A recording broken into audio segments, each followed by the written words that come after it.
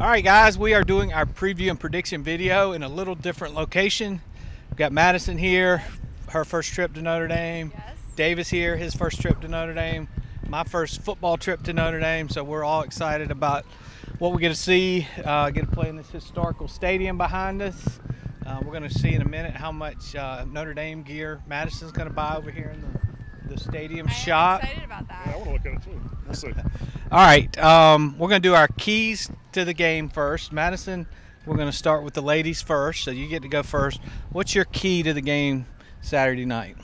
Well, when it comes to the key to the game, I'm definitely going to have to say it's going to be both of the teams' running game. For sure, Clemson, Will Shipley's going to have a big day on the field, especially after the Syracuse game. We're going to have to come out really hot when it comes to the rushing game. And also, hopefully, DJ can come out with some confidence after the Syracuse game, and maybe that week off gave him a good time to mentally refresh, and the Clemson offense come out with a strong and confident start. All right, I think she got to go first, so she got to choose the run. Yeah. Davis, you got to go mix it up and go somewhere else. What's some of the keys you're looking for? Okay, well, I'm going to come back to that then because that's definitely one of my keys too. But first, better quarterback play. You know, I mean, that's simple as that. I mean, I don't know. I'm not saying Cade Klubnik couldn't go in there and win him a game on Saturday, but I think the odds of that would be slim to none. I mean, I think DJ. Slim to none. Yes, I think DJ's their best. No chance respect for none. I think DJ's their best chance to win this game, and he's got to play better. And sort of piggybacking off that is quit turning the ball over. I mean, you know, he accounted for 3 of their 4 turnovers. You know, I say last week, but I guess their last game 2 weeks ago, since they had to bye, that was only the 3rd time in Dabo Swinney era that they've won a game finishing -3 or worse than the turnover margin. They do that again Saturday night. I think it'll be a different outcome. So that's my first key. And then piggybacking off what Madison said, Notre Dame, that's their bread and butter, their ground game. They're playing a backup quarterback. They try to take all the pressure off of him, 3-man rotation.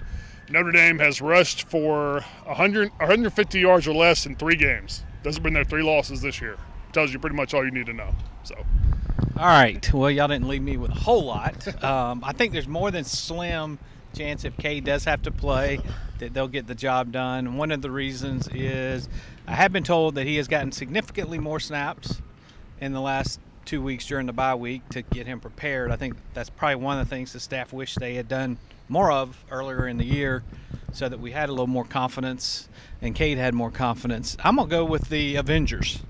I think this is a game where the Clemson defensive line starting to get all those pieces healthy. We've heard some talk about Xavier and Brian maybe playing their best here in November. So I think they're going to be a huge part of this game. They're going to try to step up. NBC, national television, night game. You know, they kind of want to make a statement. Perfect chance for them to do that Saturday night here in front of a hostile crowd, although we will say it may not be completely hostile because there is a lot of orange. We're seeing a lot of orange walk around right now. All right, so now we're going to break off and go out on that limb and give our score predictions. Madison, again, ladies first. We're going to let you go first. I don't know if there's a rhyme or reason to the score prediction, but I'm feeling like Clemson's going to come out on top 28-14. I think they might come out to a little bit of a slow start, but I think they're going to race ahead before halftime, and then they're going to secure it in the 3rd quarter.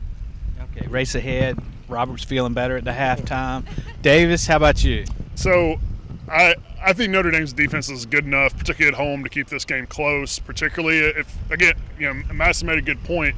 I do think, you know, they need to. Clemson, speaking of, they needs to run the ball well and sort of build off what they've done the last 2 weeks, because this passing game for Clemson has been iffy. I mean, it's dropped off a little bit the last 3 or 4 games. So, you know, if they're not able to, you know, run the ball consistently, I think Notre Dame can really give them some trouble defensively. But in the end, I think it's one of the better matchups for Clemson just in terms of this Notre Dame offense against Clemson's defense, because while I think Notre Dame will have some success running the ball because that's just what they do, they're not going to go crazy against Clemson. I think Clemson's defense, their front seven's too good, and I don't think this passing game is good enough to make some plays that you need to make through the air for them to win the game. Notre Dame's 106 nationally in passing offense. It's just this isn't the offense to exploit what's the biggest weakness Clemson has defensively, and that's that secondary and their coverage on the back end. So I think it'll be close. I think Clemson will win this one 26-17. You guys are pretty close there. 28-14, I feel like we're feeling good 26-17. Okay. I'm not going way out on the limb like I did against Syracuse. We're not going to talk about what my prediction was last week, but I finally gained enough confidence to kind of go back to a old school prediction last game, and it bit me. It bit me bad. I think you guys are in the right ballpark. I think it's probably going to be a game that's close in the first half, maybe close at the halftime. I think, Clemson's they're the better team. As Davis said earlier, if they turn the ball over, they're going to be in big trouble. If they don't turn the ball over, then their skill should win out in the end.